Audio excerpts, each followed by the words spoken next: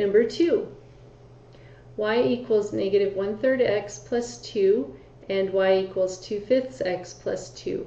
So I need to look at negative 1/3 for my slope. M equals negative 1/3. My other way of looking at that is 1 over negative 3. And then my b is 2, so my y-intercept is 0, 2. So 0, 2. And then my slope, negative 1, so down 1, positive 3, that puts me here. Up 1, negative 3, that puts me here. Graph this line.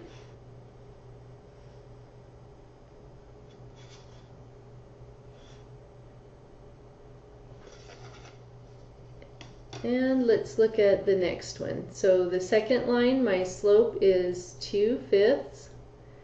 And I can also look at that as negative 2 over negative 5. And then my b from the equation is 2. That's the same as the previous equation. So I also have a point at 0, 2. So I know automatically that's my intersection point.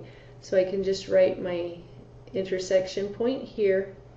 But since we were asked to graph these, I want to be sure I do that. So from here I do a rise of 2 and a run of 5. Puts me right there. Rise of negative 2 this time. Run of negative 5. Puts me right there. So there's the points for my next line. That's very close.